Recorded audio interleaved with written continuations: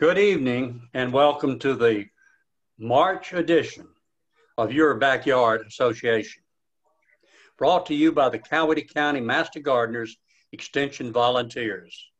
I'm Alan Summerlin and co-hosting the program tonight with me is Deborah Williams. The Backyard Association presents a monthly gardening program the second Tuesday of each month with the exception of December. All programs are free and are presented just for you. This evening, our program will be Zoom only.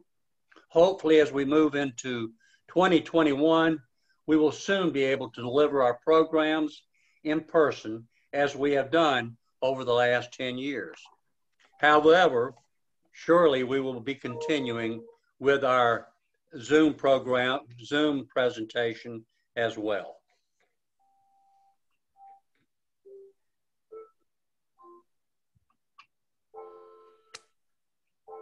Okay, next slide. Oh, it's not moving.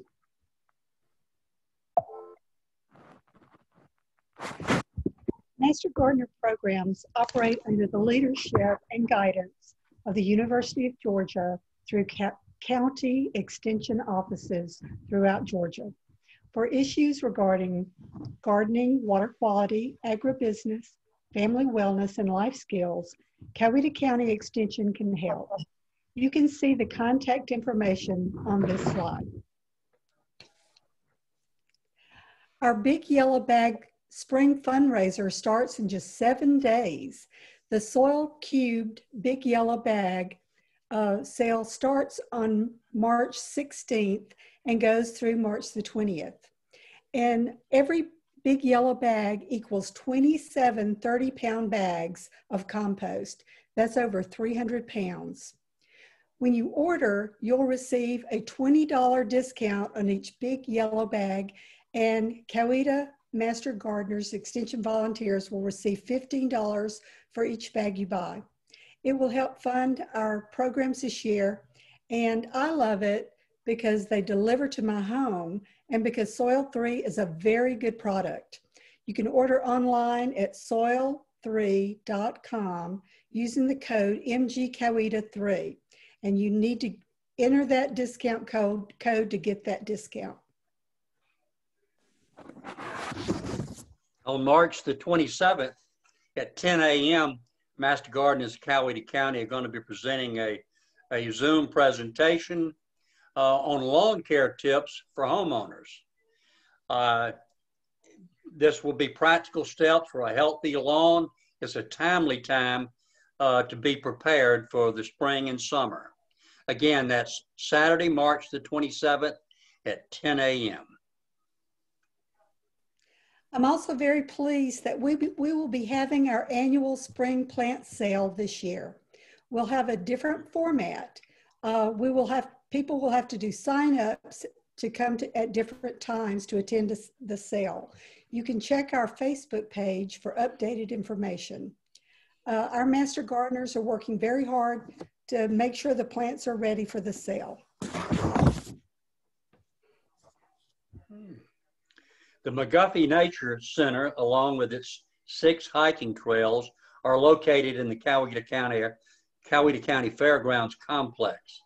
Master Gardeners spend many, many hours each month planting native plants and removing non-native plants and doing various trail improvements, plant identifications, etc.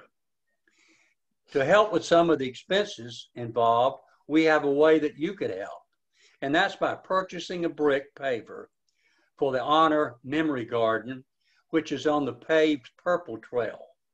It's a nice picnic area, beautiful setting. We have over 100 pavers already installed. And if you would like to have one, maybe in honor of a grandchild or a child or a loved one, or maybe the memory of a pet,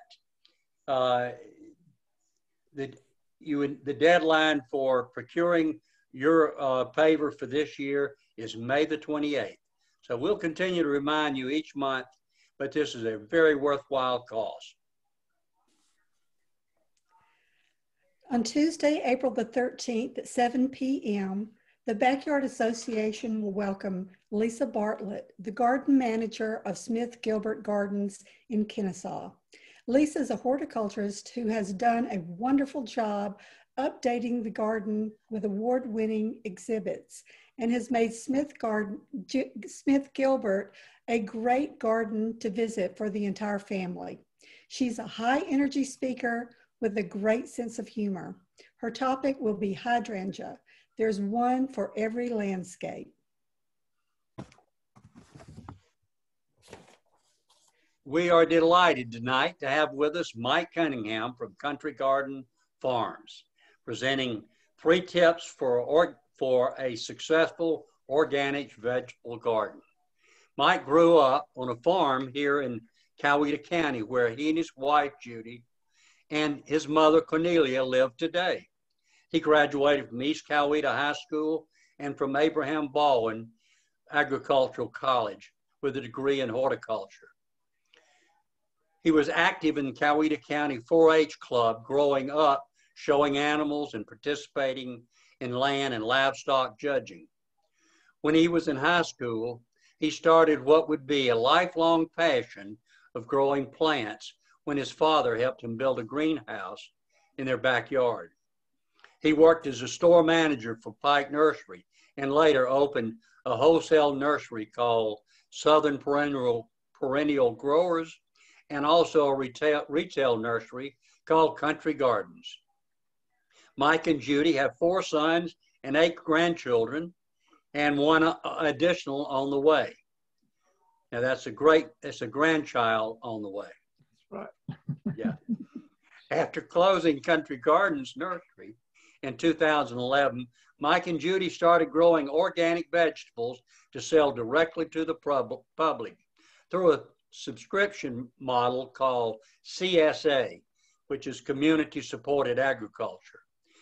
Their youngest son, Joseph, started farming on Judy's family farm, producing milk, beef, chicken, pork, and eggs, and they are all sold at the farm stand along with vegetables that Mike and Judy grow. The farm stand is at their home and gardens at 2050 Sharpsburg McCullum Road, which is Highway 154 across from Rockin' Bees. Mike and Judy have a passion for teaching others how to grow, cook, and preserve good food. In 2017, Mike, along with help from Judy, authored a book on 7 steps to organic vegetable garden.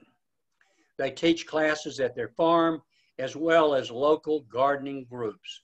Please welcome Coweta's own Mike Cunningham. Screen up here.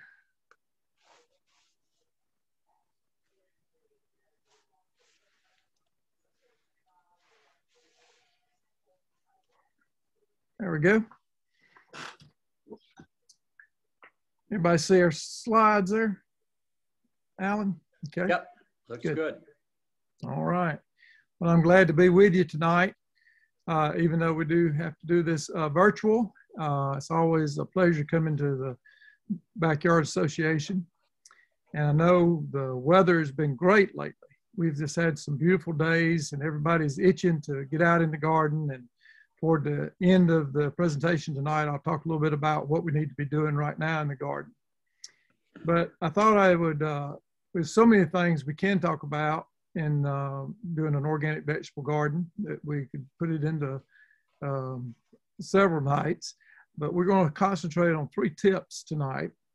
And as always, if you want to know more, we do classes here at the farm, and we sent out a email that Karen forwarded to you.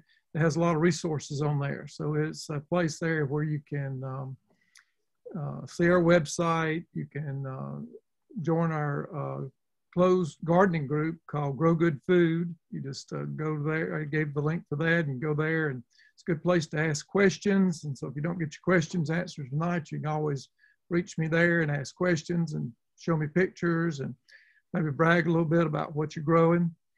And so that's for organic gardeners. And then we also have a farm Facebook page that anybody can look at, and it has a lot of updates on what's available. And we do a weekly newsletter with, I do gardening tips in there. Judy does recipes from things that we're growing on the farm.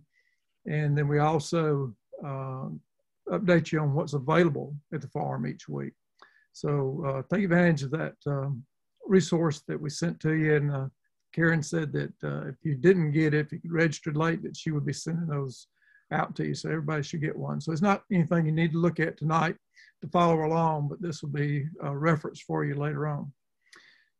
So as we think about organic gardening, an organic farm, is we think about what can I do, or what is an organic vegetable garden anyway.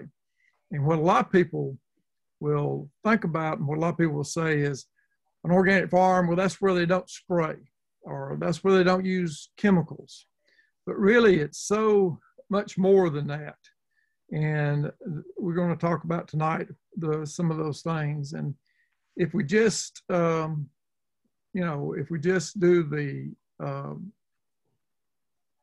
what we don't do, what we don't spray and what we don't do, and it's a bunch of don'ts, then it really isn't what we're looking for.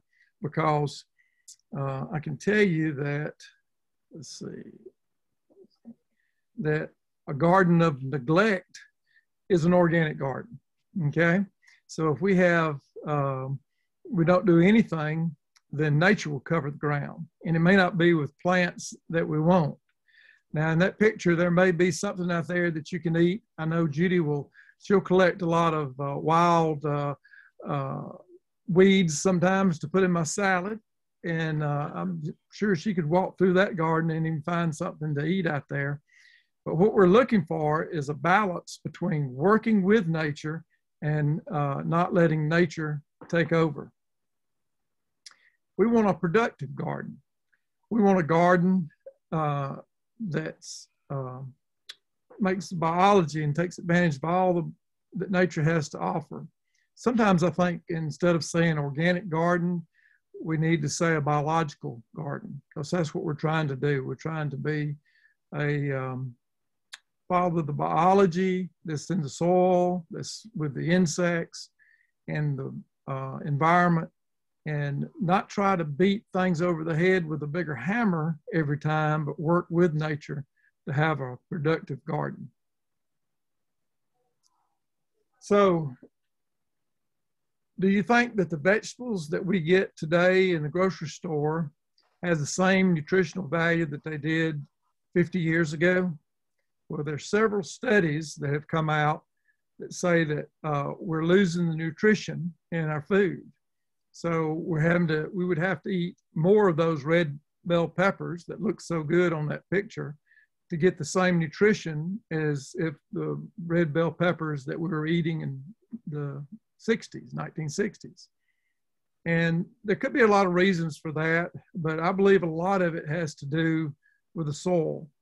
And so not only are we just not going to, if we're doing organic gardens, or we're not going to spray chemicals on our food, we're also going to try to make them as nutrient dense as possible. We're also losing a lot of our topsoil. And in the whole United States, there's a net loss every year. Some places worse than others. Some farms worse than others. But as a whole, we're losing our topsoil. And it may not be very much per year, but we got to think about the next generation and what's going to happen 50 to 100 years from now. Soil is one of the most important resources that we have. Plant growth is our very existence, because plants provide the oxygen that we need to breathe, and without soil for them to grow in and enough of it, then we're going to have problems producing enough food to feed everybody in the future. And what about the insects? Our pollinators and other beneficial insects are on decline. Now, the honeybee that's in this picture, now he is, he's kind of the star of the show whenever we talk about pollinators and attracting insects to the garden. Everybody always thinks about the honeybee because he's big enough, we can see him, and usually we can recognize him. And, you know, he gives us that sweet honey, so we're excited to get that. So he's the star of the show, but there's so many other insects that we need to attract to our gardens. And we can create good habitat for beneficial insects by planting flowers that provide nectar and pollen. So as gardeners and farmers, what can we do? And that's what we're going to talk about tonight. And here are the three things. I present to you tonight that we need to till our gardens less, we need to plant flowers, and we need to mulch. I put the second one in as plant flowers. I didn't say what I usually say, and that is bring more bugs into the garden, because everybody would be running away if I told them that. But that's really the truth, that we do need to bring more diversity to our gardens. So let's talk about tilling less. Some of the benefits of reduced tillage are increasing our organic matter. This is going to improve our soil structure. It's going to reduce soil erosion, and it's going to benefit the microbes in the soil. To be able to reduce tillage, we're going to have to do some of the other things like mulching and composting and things like that. But there are definite benefits to it. Commercial farms now are turning to big equipment where they can get seeds in the ground, and they're doing more no-till. And it's becoming a little buzzword now of regenerative agriculture. I would encourage you, if you haven't seen it, there's a new movie out, and you can get it on Netflix. It may be available other places on the web, but it's called Kiss the Ground. And it's all about regenerative agriculture, regenerating the soil, improving our soils. And it's about farms that are thousands of acres that are practicing no-till or low tillage practices, and they're building their soil up. So it's something that we can do as individual gardeners and small farms like ours, and something that big agriculture is taking a look at, and things have been beginning to change there as well. Our tilling can do a lot of damage to the soil. And we look at things from the surface, and we see, you know, that it looks nice and soft on top. And it's what we can't see a lot of times that is the problem. Every time that tiller turns over, it's striking the ground, maybe several inches under the soil. It's striking the ground, and it can cause a hard pan there. So you might have 4 inches or so of soil on top of the ground that is loose and pliable and looks real nice, and you've gotten rid of all the weeds, but you have done some damage there, and you've damaged a lot of the microorganisms, the earthworms, a lot of the soil structure that's there with that tiller. And soil structure is important.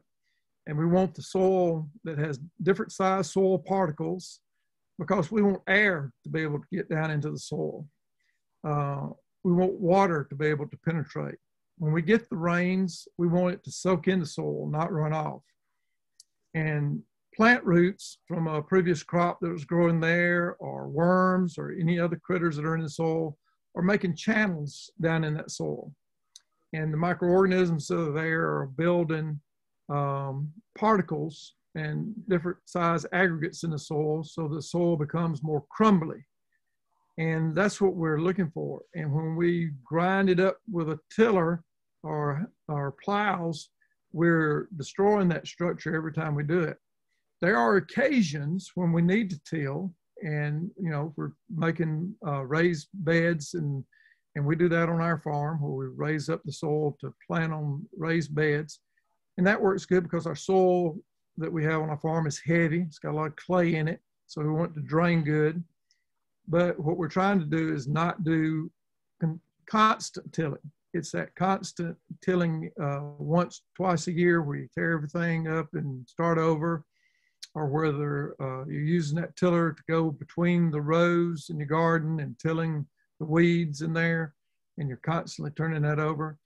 Yeah, sure, the soil looks loose and it has, it's almost powdery, but you're making all those little particles the same size. And then when it rains, all that pressure from the raindrops starts making that soil hard, and you're stuck with a crusted over soil sometimes, and also with compacted soil. So every time we till, we're destroying that soil structure. Also in the soil, we want to have lots of life. It's been said that a handful of good garden soil has more life, meaning mostly microbes, bacteria, and fungi, than there are people who are populating the globe right now. So billions and billions of little tiny microbes are in good garden soil. And it has a direct relation to the same thing that's going on in our digestive system.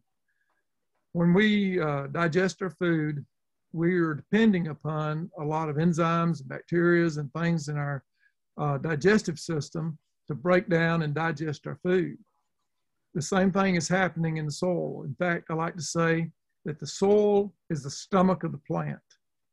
So as the plant needs all these microorganisms to digest the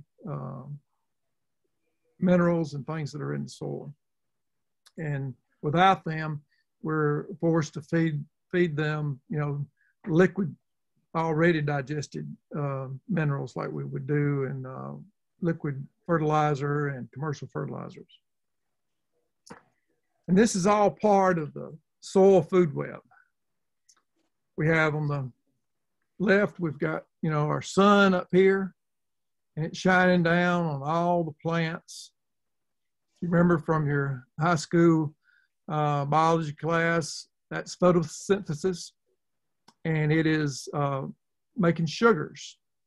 And these plants are growing roots down into the soil, and down in the soil there's bacteria, there's fungi, protozoa, nematodes. Yes, not all nematodes are bad. Arthropods. So there's a whole list of you know, things that we can't even see. And that's kind of the common theme, you know, as we go through this, with a lot of things that we're wanting to bring in our garden and increase in our garden and benefit are things that we can't see. Now you can see them with a microscope, and you can, you know, take a look at some of these things there with a microscope, but a lot of times just in with the naked eye, we can't see what's going on there.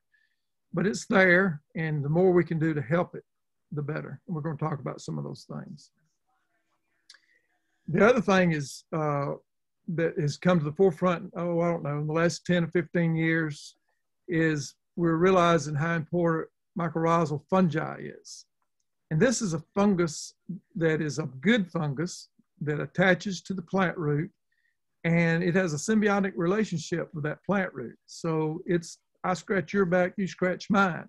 The plant feeds the fungus, and the fungus then in turn has many, many little hyphae, which is like roots that go out all through the soil and exponentially increase the amount of surface area to absorb nutrients for that plant. You see the picture, let's see, go back. Okay, you see the picture on the left here is a plant root in the soil, and the picture on the right is all that little white fibrous root there is the mycorrhizae that is attached to the plant root. Sometimes that's already in the soil. Sometimes we have to inoculate the soil to get that started. The other thing that that plant is doing is it, through photosynthesis, it is bringing in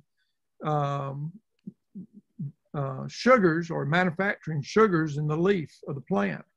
And then it sends those sugars not only to make the plant grow, but also to feed the biology in the soil, the mycorrhizae in the soil, and that's called root exudates. So there are sugars being released through the roots in order to feed the microbes in the soil, so that the microbes in turn dissolve a lot of the minerals that are in the soil and feed the plant. So they're working hand in glove with each other. And we want to keep that process going and encourage that process and not disturb it. And that's the reason, that's one of the reasons for the no-till and some of the cover crops. We can also, you know, do soil from potting soil, you know, which would be natural things like peat moss and perlite, vermiculite, coconut coir, things like that. And they definitely will have soil life in them. But things like your, like Deborah was talking about, the soil cube that comes in the big yellow bag, that would be compost, and it would be good to add some of that even if you're using potting soil to fill your garden beds with, or if you're just using native soil to add to it.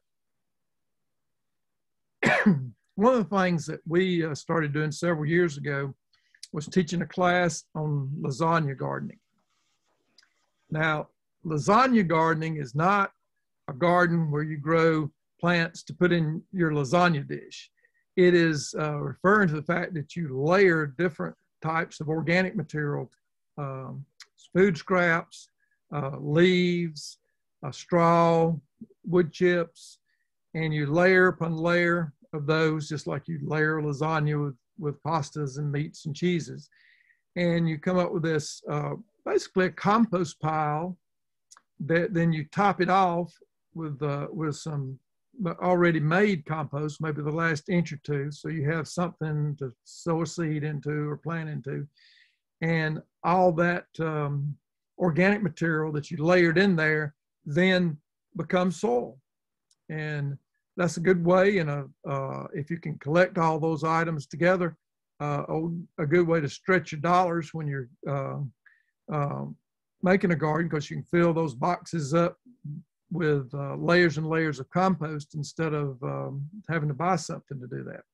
Now, buying compost to put on the very top to finish off that bed to put in there, of course, is always a good idea. And we'll have classes on that at the farm if you're ever interested in it. There's a book written called Lasagna Gardening. There was a lady back in the 60s, I believe, Ruth Stout, who first come up with, not that she come up with the idea, but she wrote about it. And she did a lot of articles about the lazy gardener. And her story was that she moved out to the country and she wanted to have a garden. And every year she would get a neighbor to come in and plow her garden. And he would come, you know, when he got around to it. He wasn't going to come, you know, until he got his garden plowed and his things done. And so she was always waiting on him. Well, one year she just got tired of waiting, and she had some spoiled hay, and she had some other organic material from the, you know, from the cows and cow manure and different things. And she just layered all that on top of each other in the ground and planted in it, and never broke the ground up in the beginning. And she had one of her best gardens ever. And over the years, she wrote a lot of articles for Organic Gardening Magazine and Rodale Press on how to do this. So it's not a new idea. It's been around a long time. And, you know, there are a lot of stories about early farmers who used a lot of organic matter in their gardening and farming. We've started using a lot of shredded leaves and leaf mold, and sometimes we would be, you might have been scared if we saw that white fuzzy stuff on the leaves and thinking that we might be contaminating our garden there. But most gardens, especially if you start one in a lawn or where there's been pasture or grass growing in the past, it's mainly dominated by bacteria in the soil. And ideally, what we would want would be a balance of fungi and bacteria. And by adding woodland things, wood chips and bark and leaves and things like that to the garden, we're introducing some of those woodland fungus, because pasture land and grasslands are mainly bacterial dominated soils, and woodlands in the woods are dominated mainly by fungus. So in a vegetable garden, we'd like a balance of the two, and we can do that by introducing some of those things from the woods to the vegetable garden. Now, this has been one of the things that we have seen the most production from, is our cover crops. And we're learning that we need to keep something growing on the soil all the time. And this is doing a lot of things for us. It's not only, we have some legumes that we plant, and legumes are plants that can fix nitrogen from the air and release it into the soil for the next crop that's coming on. But also things like rye that are just grasses. And this is like rye, like you would make rye bread from, but we're not growing it for the grain, we're growing it as a soil builder. And it has a tremendous root system. So it's putting down all these roots into the soil. And like we talked about with the root exudates before, the sun shines on that leaf makes sugars from photosynthesis, and then it releases those sugars into the soil, and that increases the biology in the soil and the microbes in the soil and gives them something to eat. And they colonize around that. And diversity is one thing that is really the best. If you can see it, it's not too easy to see, but there's clover in here, and then this other leaf here is vetch, and then the tall grass is rye, not ryegrass, but a birds of rye or grain cereal rye. And we can grow that during the winter months. So we can plant it in the fall of the year, grows through the winter, and then we'll talk a little bit about how we change that over to a crop in just a minute. And then during the summer, there's some things that grow well. Buckwheat is one, Sudan grass, and peas, where we're growing peas to pick to eat, or just peas for a cover crop. If we got a bare time in our garden, and this doesn't matter where you've got a 4x8 raised bed box, or whether you're growing, in the ground, you got a little garden spot that's 20 by 60 or whatever size you have, you can make use of these cover crops. And never let the soil be bare. Always have something growing there. And sometimes in the summer, we'll have a little downtime late summer between maybe the tomatoes are starting to fizzle out. And it's not time to plant our fall vegetables yet. And we'll grow buckwheat. And I have a slide of it in just a minute to show you. In fact, the background behind me is a field of buckwheat that was taken on our farm. But it's a real quick crop, so it can come and bloom and then be gone in a short amount of time. The other thing that we are learning how to do is to use clover with our cool season crops. So this is where we planted last summer, late summer, like in late August, early September, and we grew all of our greens, our collards, our kale, we grew our broccoli, our cauliflower, Brussels sprouts, all those in the brassica family. And they didn't really finish up until just recently. We picked and picked and picked on them all through the late fall and winter, and now they're just about gone. But we also wanted a cover crop in there. Well, you're not going to have very good luck sowing your seeds in January for a cover crop. So what we did was we sowed clover seed underneath the collards and kale and broccoli plants after they were up and growing. So they were up and growing in September, and so early October we went in there and we scattered seed underneath them, and then it began to grow slow at first, but then the collards and kale were already big, so they were big enough that they didn't compete with the clover. And now we've got a crop of clover as a cover crop. The kale and collards are all finished, So what we'll do with this is we'll go in and we'll mow it down as close to the ground as we can. And you can do the same thing in a small garden with a weed eater. You can take it and weed eat it down.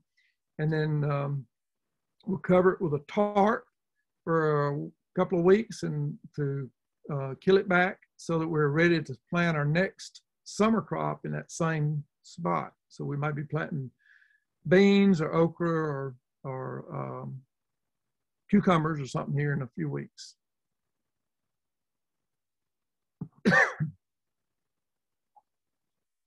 So this is what when we talk about using tarps to reduce tillage and to control weeds.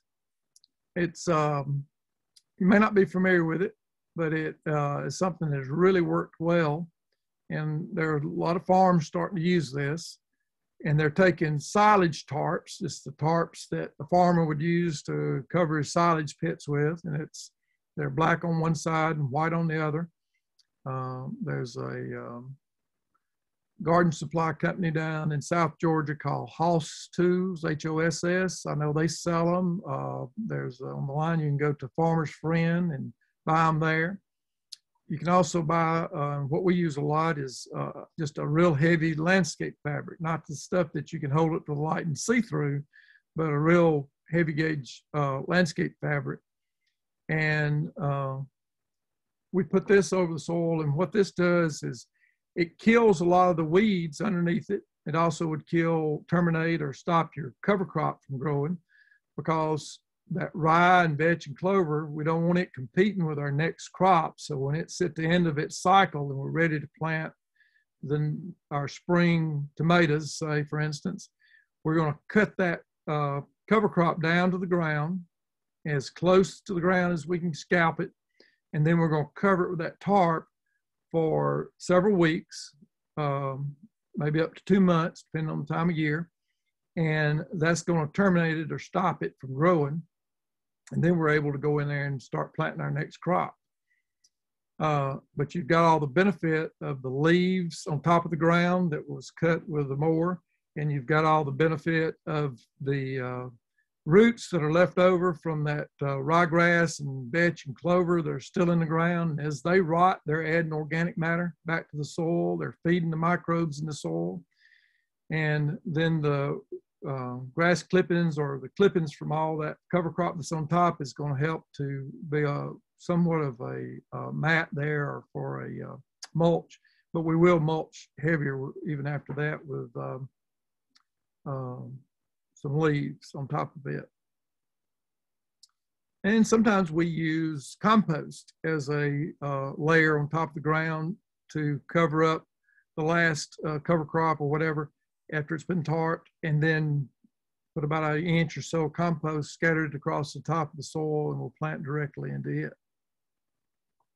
Okay, so we got our soil going. We got a good organic soil, lots of microbes, and a lot of life in the soil. Now, what about the pollinators? And a lot of talk now about pollinator gardens and pollinators, but I want to tell you that it's more than just pollinators. It's the bugs that eat the other bugs. And these are the insects that we want to bring into our garden. Now, everybody knows the lady beetle and probably the praying mantis. And these are just a few of the ones that are eating other insects. And it's not so much that the adults are eating the insects, but their young are. And so if we look at this slide of the ladybug, we can recognize it pretty well, but we might not recognize this little long alligator-looking ladybug larvae right here. And kind of like a lot of teenagers, they're an endlessly hungry. They're always eating. And these are little aphids on the back of this leaf here. And that little ladybug larvae is going to eat his weight, more than his weight, in those aphids every day. Now the adult, she'll eat a few aphids, but she's also eating from your flowers, from your nectar and your pollen and your flowers. And that's what makes her stay in the garden. And if she stays around the garden, she's going to lay her eggs so that she can, her babies are going to have something to eat. And like a lot of insects, you have life stages in the life cycle. So the adult lays the eggs, and then you have a larva, and then it goes into a pupa, cocoon, and it comes back out as an adult. And some insects have more than that, have several different stages of their life, but they all have a life cycle where they go through different stages. And usually what we're trying to attract to the garden is the adult, so that the larvae will be there to eat the insects. Now, this is the old tomato hornworm. It eats on our tomatoes. And I don't know if you've ever seen this in your garden before or not, but if you ever do, don't squash him at this point, because what those little white sacs are on his back is where a parasitic wasp, not a red wasp, the kind that sting you, but a parasitic wasp that is so tiny that he zooms by your eye and you don't even know that he exists. And he goes along and he can sting or stab into a little aphid, and or a caterpillar or a lot of other kind of insects, and she is depositing eggs in there. And then in the case of the aphid, it lives inside on that caterpillar. Those were egg sacs from the top of on the back of the caterpillar, but the larvae of that wasp is eating the insect from the inside out. And if you ever see dead aphids on the back of a leaf, and it looks like a little, their back was opened up with a can opener, the lid popped up, that's where that larvae ate the aphid, and he escaped to be another flying wasp at some point. So they're doing their job by keeping the bad bugs in check. And if we kill everything, if we go in there and we use neonicotinoids or some of these strong pesticides, then we're wiping out everybody, the good and the bad. And guess what comes back first is usually the bad insects. And then we're stuck in a cycle of trying to control the bad insects, or the insects that we don't want to eat our plants. So what do you do to create more insects in the garden, to get more of those to come? Well, this is Judy, and she's standing next to a flowering carrot. And this was a plant that she came up with, and we started sowing the seeds of it and using it all around the garden. And a lot of the insects really like this because most of them are small, very tiny. And so they like these flat blooms so that they can get up on top of these blooms and walk around and get nectar and pollen from there without having to go down into a tube or tubular flower like, the hummingbird. He can get his nectar out of a tubular flower, and the butterfly can reach down with his long tongue and get nectar that way too. But these little tiny insects, they need flat flowers. So think about Queen Anne's lace. This wild carrot, it really doesn't make a carrot. It just has a flower. It has a flower. It's in the carrot family, but it's not a carrot you grow to eat. And then think about some of your herbs and basils and oregano and chives, and all those things are really good at attracting beneficial insects. And in your handout I gave you, there's a link in there that you can go to see a whole list, so you don't have to write them down tonight and memorize them. Then in the summertime, we'll grow buckwheat as a cover crop. And you wouldn't believe how, when we walk out into this field with all these white blooms, it's alive. There are a little buzzing going on everywhere, and every kind of little insect is coming in there to get their share of that nectar. Something we don't plant enough of that we are going to in the future is some of the wildflower mixes. And there's a southeastern wildflower mix that was developed at the University of Georgia down at the Griffin campus years ago. And it's still for sale a lot now, so that can be planted. I think fall is the right planting time for it. But diversity is what you want. And then if you're planting solid crops or things at some point, always change it up and add different things, because nature is not a monoculture. Nature likes diversity. Okay, we're going to talk a little bit about our mulching and what we do to mulch to control weeds. So what we're trying to do here is we're trying to smother the weeds. Now we've pulled our tarps and over a lot of our beds, you know, for those few weeks, and we've got some of the seeds that are near the top of the ground to germinate, and because it was dark underneath that tarp, they germinated and they died. And then we plant our plants, and then we add some type of mulch. We've used leaves and wood chips, straw, and compost like we looked at before, all those different things. I think the only thing I'd steer you away from is some of the colored mulches that have dyes in them. But other than that, anything, pine straw even would work. And we do that to smother the weeds. Because we're not tilling, we're not bringing new weed seeds up to the surface. And then what weed seeds were there where that tarp was on it, some of those sprouted and those died. And now we're finishing them off by putting more mulch on top of the ground. Of course, if we're sowing seeds, we've got to wait for our seedlings to get up, and then we can mulch around them. But if we're doing plants, we can mulch right away. And one of the things that we've hit on lately that we really like is shredded leaves and using that for mulch. And you can see my big pile there. And you know, in the fall of the year, everybody's trying to get rid of the leaves, and a lot of the landscapers are blowing them off the yards. And this one landscaper we have been getting leaves from for years, he sucks that up at the street. They blow it from the yards out into the curb, and then they come along and they suck that up into with a big vacuum into the back of a truck. And as he does that, it grinds them up a little bit. And and it's a dump truck, and then he brings it to our farm and dumps those leaves there. And then we have to use a front end loader with a tractor and wheelbarrows and different ways to, you know, distribute them all around the farm and to get them out. But as a gardener, you have access to leaves every fall, and your neighbors have leaves that they're throwing away, or some people are burning them. Some people will stick them in bags and put them out by the curb. You know, they're usually trying to get rid of them. So as a gardener, you should use that resource and use it to your advantage. So we're putting them pretty thick too. They're 3 inches thick or more on the ground. And you wouldn't believe all the worms that we find when we dig in there. And it keeps the ground covered, it keeps the ground soft, and the worms like it too. They'll be working alive in there. Sometimes we've used wheat straw as mulch, and that works too.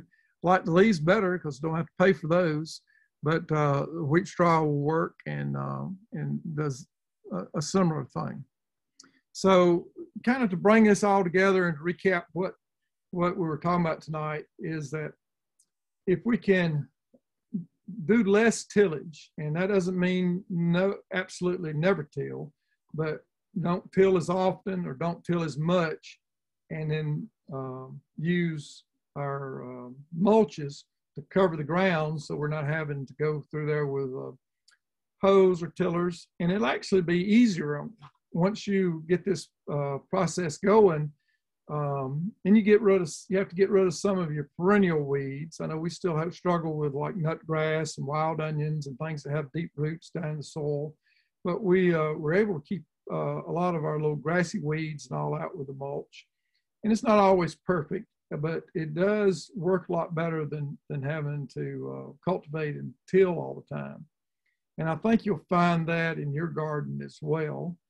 And as far as the flowers go and attracting beneficials to the garden, look for things that are natives, because a lot of these insects evolved with some of the native plants that we have, so they work better.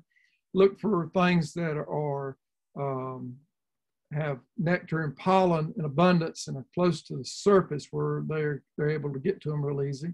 One of the little annuals that we grow is called Alyssium, annual sweet Alyssium, and it attracts a lot of good pollinators. So I think I put a link in there to some flowers that you can grow in your garden that'll produce a lot of nectar and pollen to bring the beneficials in. So use that resource and look at all the different things that you could do there. But I'm going to also want to tell you a little bit tonight about what it's time to do. So we've been planting our cool weather crops, which are all your brassica family, your collard, your kale, your broccoli, cabbage, cauliflower. All those can be planted now. With the stipulations, you got to keep a cover handy. We're not supposed to have any real cold weather in the foreseeable future, but that could change. And then we won't be planting our warm season vegetables like our tomatoes and peppers and eggplants, squash, beans, corn. All that will be in April.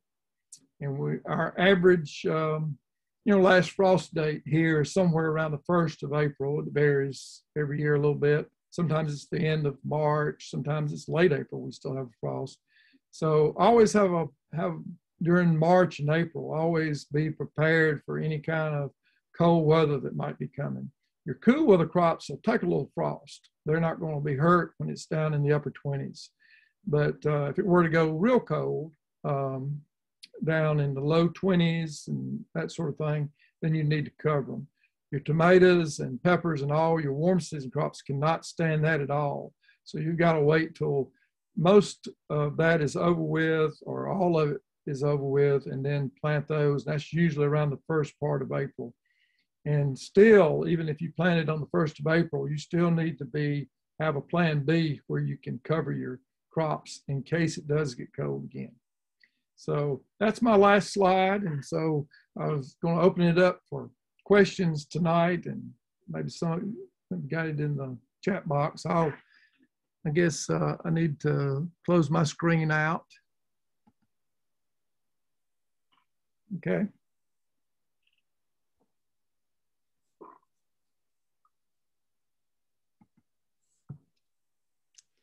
Okay, if you could just type your questions into the chat box. I'm sure you have some questions. One of the things that I get asked a lot is about compost. And I think you got a good source there with that Soil Cube or Soil 3. And it's made by Supersod. I think it's a company that produces that. And I know them a little bit. And they're producing that on their farm down in Fort Valley or Perry, down that way somewhere. And that bag is big. I mean, it's they deliver it on a truck with a forklift. So you're getting probably somewhere around 27 cubic feet or so of soil, which is about close to a yard. And it's a rich compost. And some of the other composts that I've seen around, some of the Black Cow, KOW, you just need a bag or two of it. That works pretty good. You can pick it up at a lot of your garden shops, or make your own compost is always a good plan if you're a gardener, to always have some compost going, but you never seem to have enough of it, never seem to have it at the right time. Okay, I do have some questions now. From John Hinman. He says, I struggle with eggplant leaves being eaten early by insects. Suggestions? Yeah, that's a leaf hopper, or not a leaf hopper, flea beetle that's doing that. Yeah, I had to get a little help from Judy over here in the corner. Yeah, flea beetle. And we have the same problem, and it's inherent with eggplant. And one of the things you can do, there's something called a floating row cover. And you could buy one on Amazon. I don't know that there's anywhere locally that you can get it, but it's an insect netting basically. And so later on, your eggplants need to be exposed to pollinators and all, but when they're young, they don't. So you can cover them. The row cover can lay right on top of it, or you can make a little hoop out of a piece of PVC or a piece of wire and go over the top and keep them from coming in. So that's probably one of the best things. And once they get established and get going, the flea beetles really can't harm it. They may make a few holes in the leaf later on, but the plant will outgrow it. It's in that early stage when it's young that they can do the most damage to your eggplant. So there is also, and I haven't done this yet, but there's also a beneficial nematode that will attack the flea beetle larvae in the ground. And we're going to experiment with trying some of that. You can buy that, I think, from Arbico online. At they sell garden supplies, but you can buy the beneficial nematodes and spread them out into the garden, and they will attack the larvae stage, not the adult, but the larvae stage. So we're going to experiment with some of that. I'll let you know how it comes out, but that's another alternative. Okay, the next question is Sharm Ridley. I'm not totally sure if that's correct, but what are some other specific flowers to plant now to attract beneficial insects? Okay.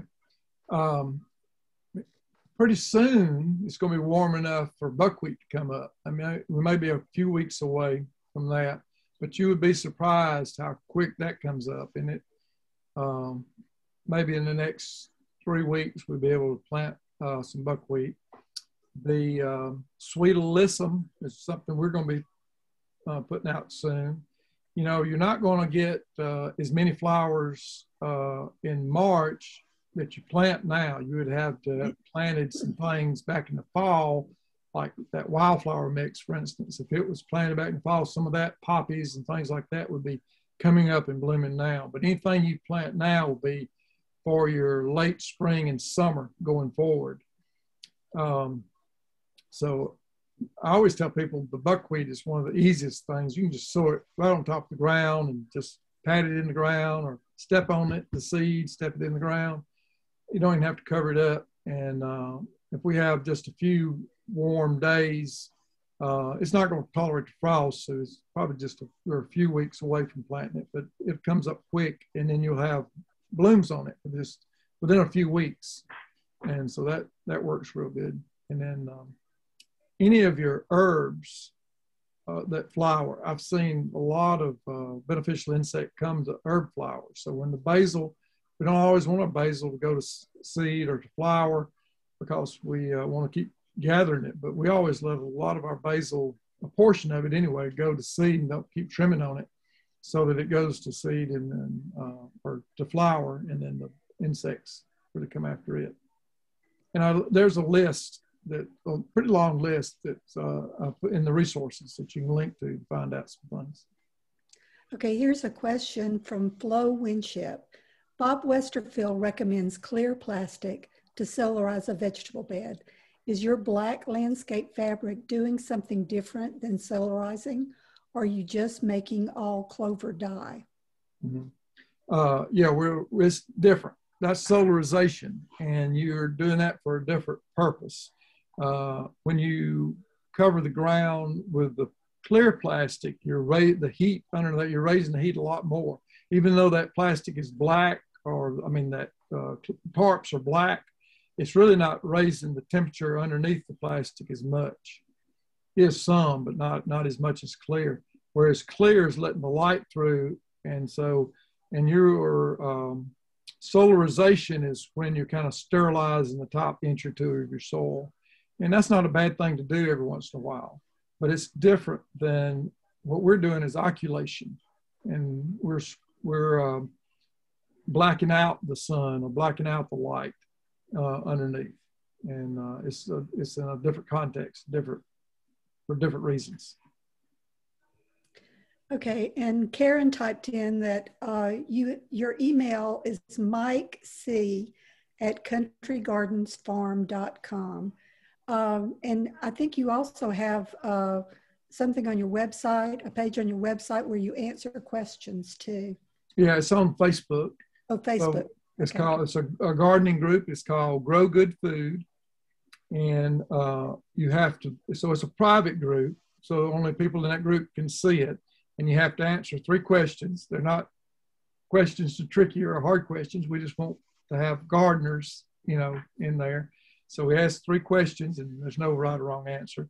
And we know you're not a robot or whatever if you answer the questions. And then I let you in, and then there's about 200 and something people in the group. We share information. I try to post in there. Didn't post much in the winter, but now I've started posting there pretty regular. let you know what it's time to be doing, that sort of thing. If you can put a picture in there, or when you ask a question, that helps me a lot of times to identify things that you're talking about. So we use that, and I stay pretty active on it.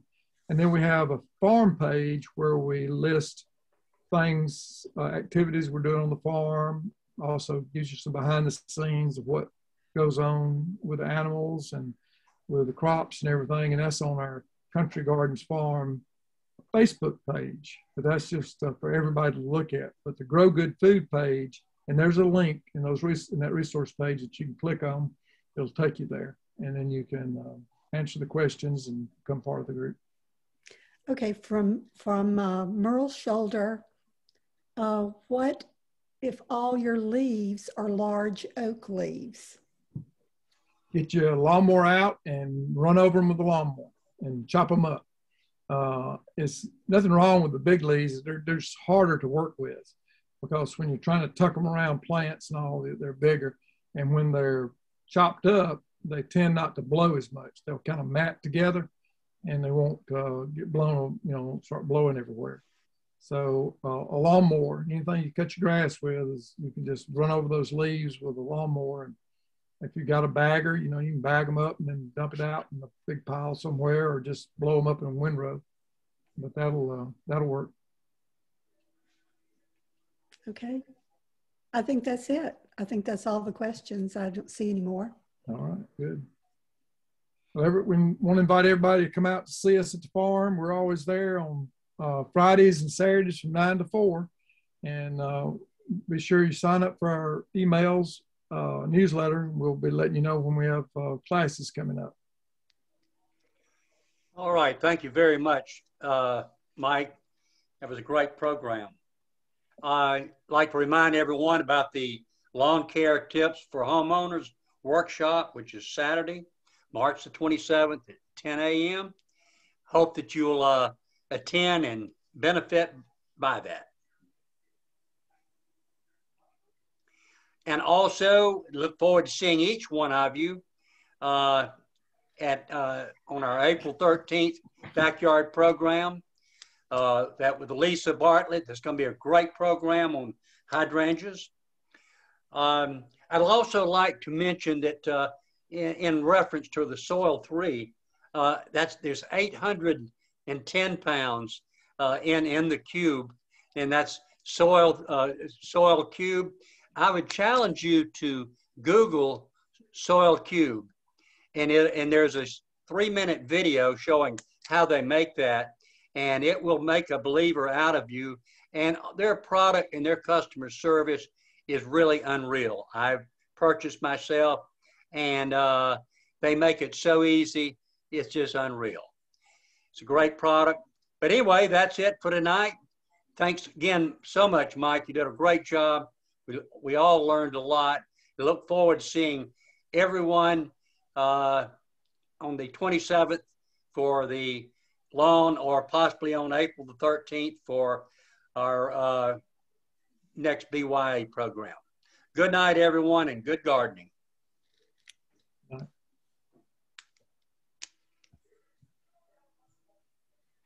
That was great, Ellen. Okay, it was good.